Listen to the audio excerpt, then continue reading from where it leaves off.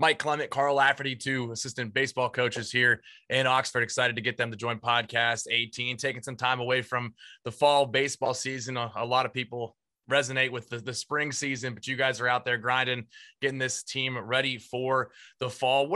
How's it going in the fall season? We'll start with Coach Clem. How's it going? What are some points of emphasis when you guys get back together in the fall? Because not everyone has the same summer schedule, what they're doing during the off season, but you have to get them on the same page by February. Yeah, good question. I'll let Laff talk about the pitching side of things, where I think that's probably a real challenge for him. From an offensive perspective, it's fairly easy, only because, in baseball, you can't get up on the mound and throw a bullpen every single day. Those guys, there's a real science to how they're worked up and all of that, which Laff will let you know. But from an offensive perspective, we're pretty structured, and we start the same way every year, and we have 4 or 5 weeks of skill instruction where it's really more individual stuff, and then move into our team segment, which we're in the middle of right now. Pretty easy from an offensive standpoint, just because we can swing, we can hit every single day, and that's what we try to do, honestly. And so this year's team, again, probably drastically different between Laff and myself from what we handled. This year's team, we have a ton of returning offensive players. And so they were able to get into it fairly quickly, and we were able to get right into it, just because guys had a pretty good understanding of what our offensive system is. Yeah, that was a really long-winded answer by Clem to let you know he has perfected teaching the art of the home run. So this fall for our incoming pitchers, my job is picking up the ego and the pieces from his celebrated offense that comes back, and he does it. He's the master. You would think that would be the easiest thing to do, like just teach everybody to hit a home run so we can get a point every inning. Yeah, I said point. That's what my wife says. But no, piggybacking off what Clem said, he's correct. There's a lot of returning faces on the offensive side, and obviously, when I say known commodities, they're just from the pitching perspective of it.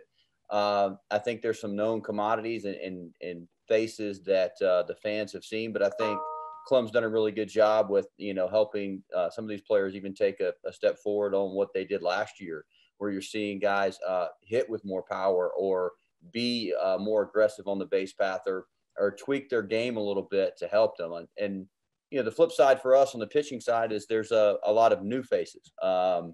The challenging thing in the fall is, kind of like Clem said, figuring out what you got, because you can't get up on the mound and throw a bullpen every day. You can't pitch live. And so I think the first half of this fall, through the individual skill in the bullpens, it's getting in your terminology and teaching your pitching system, how we kind of go about our business. And then as we get through the first intersquaddings, learning the new guys, whether you recruited them or because of COVID watched a lot of them on video and didn't have a chance to see them in person.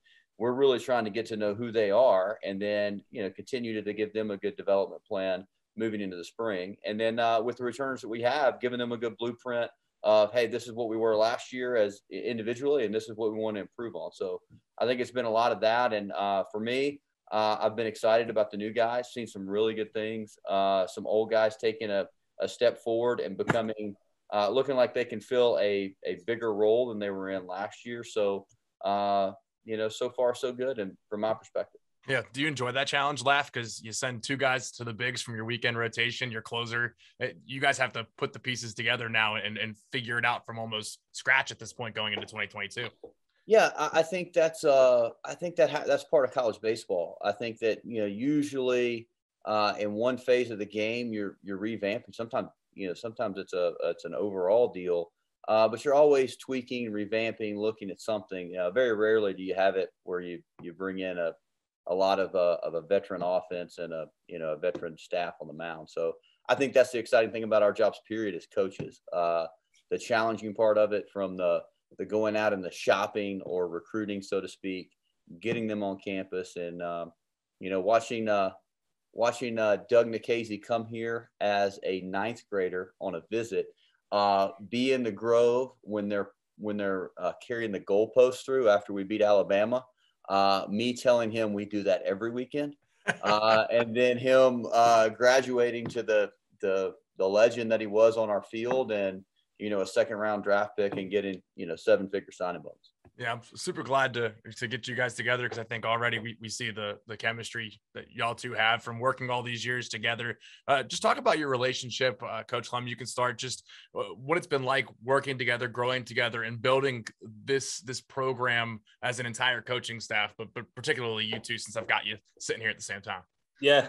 I had 0 gray hair 7 years ago, and I got hired here and work with Laff every day, and I have a lot of gray hair now. And so that's it in a nutshell. No, it's awesome. I think Laff would agree that we spend more time with each other than we do with our families, whether we want to or not. And I think it's that way, not just in our program, but around college baseball for the higher level programs and the programs that get after it from a recruiting standpoint. And, oftentimes, and it's a big deal who you work for, talking about Coach Bianco, and he's so loyal to us. And, that part of it is great. But from an assistant coach's standpoint, there's 2 paid assistants in college baseball. And so they do the lion's share in any program of the recruiting, and are around each other every day, help build a team. And so if I'm being honest, from that standpoint, that's a really important relationship as far as just well-being of life. And so not only do he and I get along really well, our families get along really well. Our wives are the best of friends. And so all of those things are really important. And I don't know that it could work, at least for me, if it wasn't like that. And so that's the personal side of it. And I think that's what you were going for. And that's really how it is. Just being completely honest. We love to have fun. We love to bust each other's chops a little bit, and our players know that. But I think our players also know that this is just who we are. We for good or for bad or for better or for worse or whatever. It's just who we are. And I think that's part of the reason we had an element of success in the last 7 years that we've been together. Yeah, I think I drive him crazy. I'm pretty convinced of that. But I think it's a good, when I say a balancing, just a balancing of personalities. I know, at least from my perspective, there's a lot of times that, I bounce, whether it's professional, whether it's personal, I bounce a lot of stuff off him because he gives me really good perspective and has a different viewpoint and a way of looking at things than I do.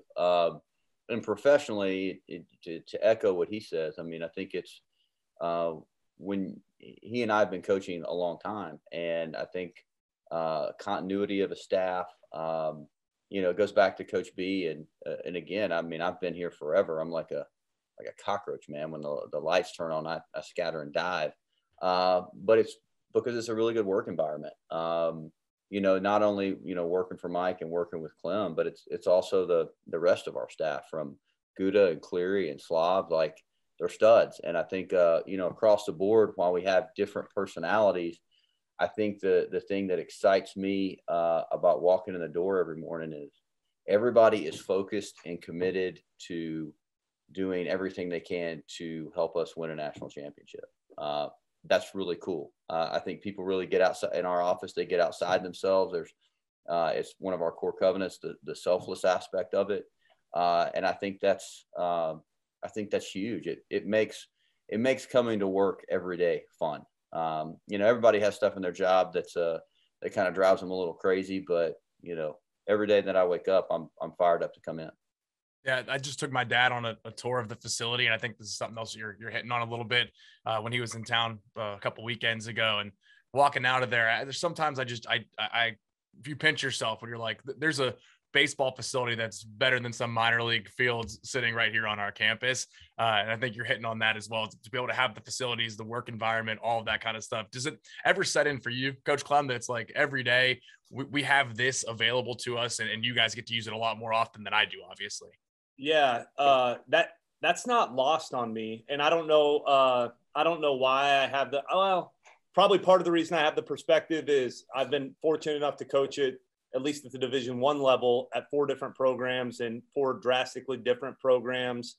And so when you're at a place like this, where the people make it really, really cool, but also those people, baseball is important to. And so byproduct of those people, baseball being important to those people, is a facility like you were talking about. And so, yeah, I was I don't know, to put it nicely, I was a average baseball player. And so, yeah, pulling in here, I pinch myself probably weekly. Like, all right, they're paying me to do this. I'll just continue to try to fool them a little bit and keep going. But yeah, especially when fans get in the stands, and our facility's awesome. It's great, but the environment with which we get to coach in, I have found myself, especially early in my time here, coaching third base, hoping for a home run. Like, let's get the liquid in the air in right field.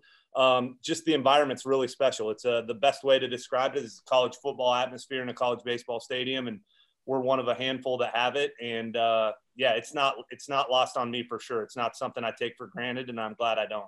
It's the facilities, the atmosphere, the SEC, the coaching staff, and Laugh, you get to use that as a recruiter. What's it like when you pitch this program to kids and you say, I mean, you have to see it to believe it sometimes. No, for sure. Everything that Clem just said, but even giving some a shout out to Mike again from the recruiting aspect of it. You know, when I talk to kids from California to South Florida and everywhere in between. And one of the unique things that we do to get our brand out there so that, you know, kids across the country can see this place comes through the creativity of him from our website, you know, putting out episodes of Ole Miss Baseball this season. You know, you start talking to these kids, and now as we've gone along, some of them are like, yeah, coach, I mean, I've been watching the season since like ninth grade in my study hall class. So it's cool. And I guess for me, the different perspective I have while Clem has been everywhere and had different stops along his coaching path, I'm kind of I say lucky because I've been here my whole career. But I remember what the stadium looked like when I played here. I remember what the crowds looked like when I played here. I think that's a big credit to the guy that sits in the corner office and the vision that he's had. And not just us, but the previous coaches we've had here, the previous players, for turning it into something that the fans really flock to, that now it's kind of like part of their routine of what they do in the spring. And it makes it for a super cool environment and an easy place to recruit to.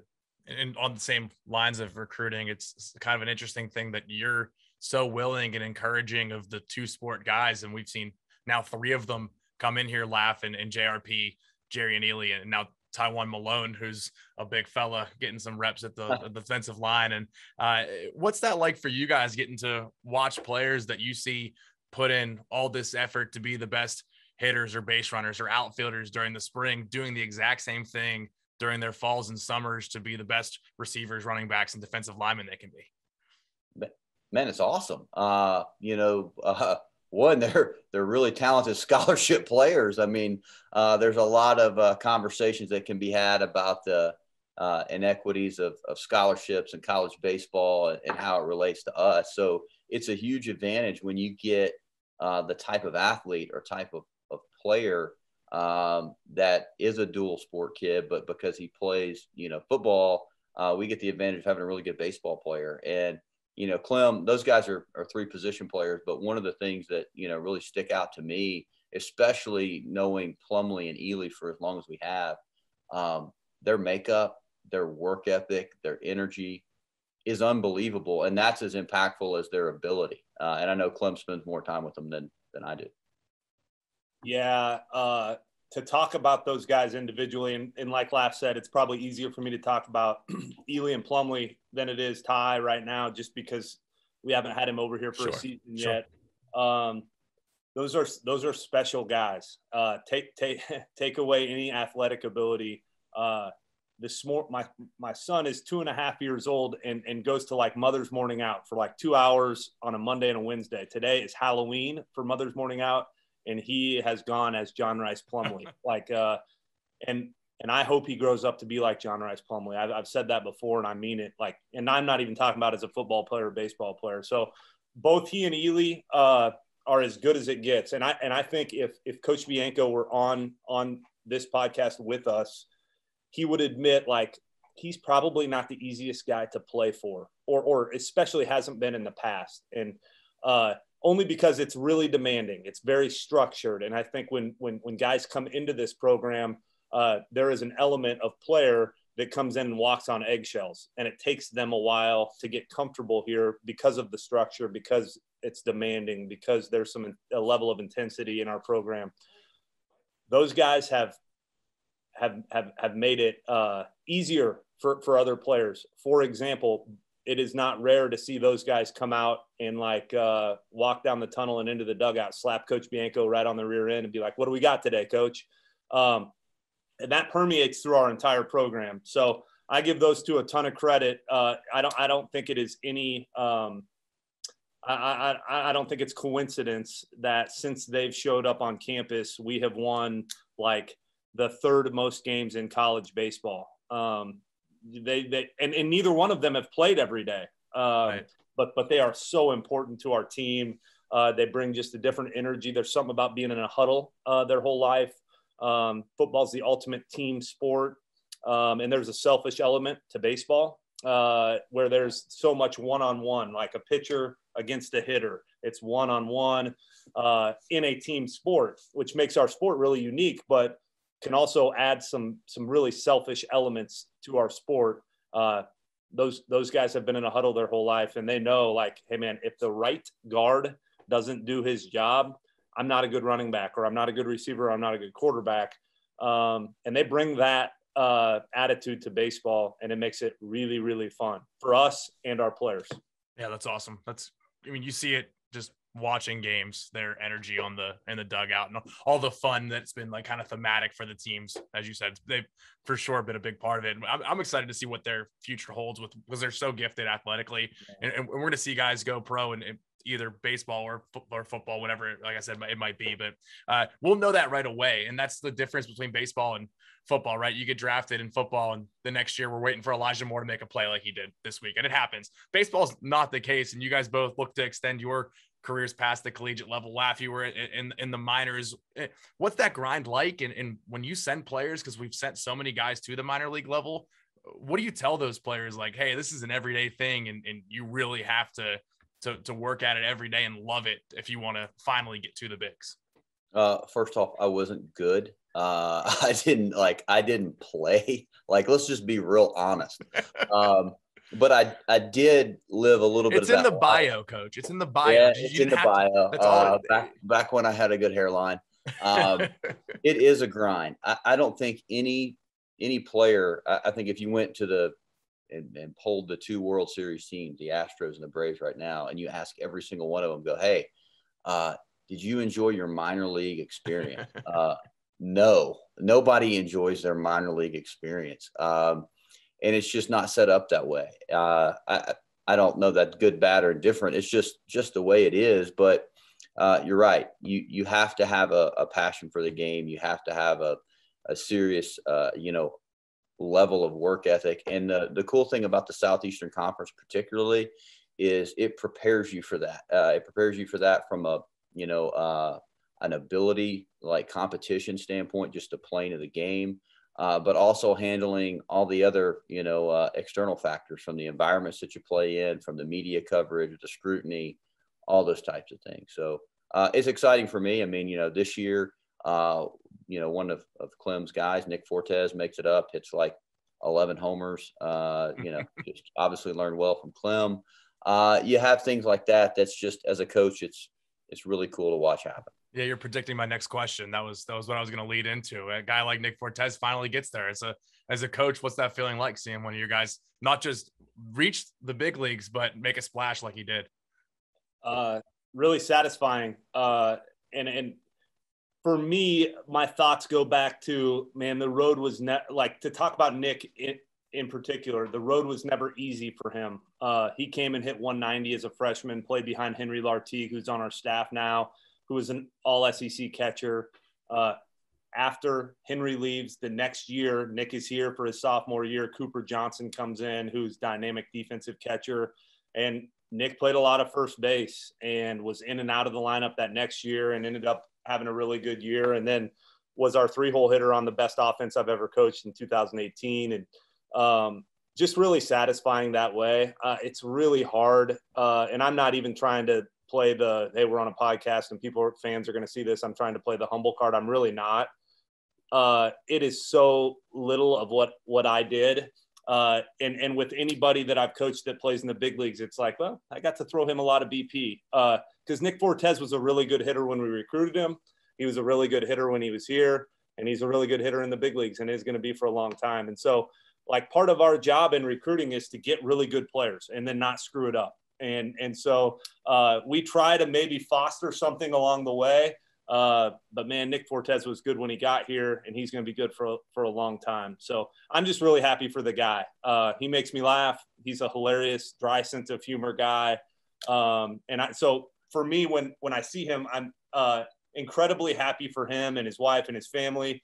But I think of like snapshots of time when he was here and not playing, and he's sitting on a stool in our old locker room, and Adam Kuffner, who is our sports information guy, walks by, and Fortes has had like 40 at-bats on the entire year, and Cuff walks by, and he looks at Cuff and is like, hey, tell the interviewers not today. I no interviews today. And no one was asking Nick Fortes for an interview that day. But like, he's hilarious. And so I think of things like that are stupid, but yeah, incredibly happy for the kid. He deserves it. Great hitter. I'm glad you hit on all that as well, because, you know, when Cooper came in, obviously he was so highly touted as one of the best high school catchers. And then Hayden Dunhurst is here now, and we all know what he's going to do over the next couple of years. And it's become like catcher you. And Nick may have gotten lost in the shuffle of the big name kids, and now here he is finally getting a shine. And speaking of catchers, you're both catchers. Coach B was a catcher. What is it about catchers that like has led so many to become coaches? I get that you have to know the pitching plan and get a defense lined up properly and all that, but doesn't mean everybody can go out and then become a coach. But everybody in the staff has done it, and they're doing it successfully. I'll go laugh here on that. Yeah, for sure. Yeah, you have to have the least amount of ability to play the game, maybe. If I'm being honest, if you're a good athlete or really can rake, they play at shortstop. Yeah, I mean, I think a lot of times when you look at a catcher, for the most part, and it can be different, obviously, when you get to the big league level and you look at, you know, some of those physical just freaks. But I think, you know, for a catcher, it's a lot about what's between your ears, and yeah, having the perspective of dealing with the pitcher and understanding what the defense is doing and understanding both sides of the ball. But being able to use your head to be as impactful in the game as well as, you know, your ability. I think that's where it comes from. And you got to be a little bit, maybe dumb, maybe crazy, to just sit there and let balls get pelted off of you your whole life. So maybe some of that. Bob, you have anything to add to that? No, I think the other thing, very honestly, is we get tabbed the catcher U because we've had, you know, I think on every team we've had an all-conference catcher going all the way back to Stuart Turner back in 2013, I guess it was, before I was here for sure.